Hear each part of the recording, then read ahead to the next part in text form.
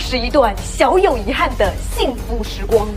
今天就让我们一起走进唐小艺背后的故事。哎，这是我们化妆生产过程啦。上分第一，它虽然毒舌，但是偶尔也会温柔。咱们妆面就往酷酷的方向去走，用浅浅的灰棕色修一个小翘鼻。我的双眼皮是往下走的，咱们用双眼皮贴把眼尾贴上去一点。双眼皮后边是往上走的，顺着这条延长线拉出来一条，眼尾这里可以出去一些，画下至。画个眼头，眼线下面再用深一点的棕色去加深。画一个小小的小截段，下睫毛可以画成一簇一簇的。眼妆完成，接着再用眉笔画出毛流，眉毛整体走势往上。眉毛好啦，有一种狂野感。紫色眼影涂在内唇，橘色调的口红，然后给它晕开，戴上耳钉，妆容就是这样子啦。俊俏好男儿。再见了，保重。喂，要是摔了一件，把你们几个卖了都不够赔的。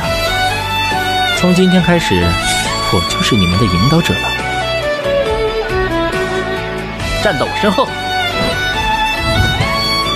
哭什么哭？我还巴不得你们抛弃我，这样就不会被4个笨小孩拖累了。就连宇宙都有衰弱的时候，更何况是人呢？再见了，保重。事情是这样的，有宝子想看唐小艺，然后我调皮了一下，结果直接冲到18万了。宝子们有在，你们是真点啊！这下不出是不行了，因为是小说中的人物，咱买。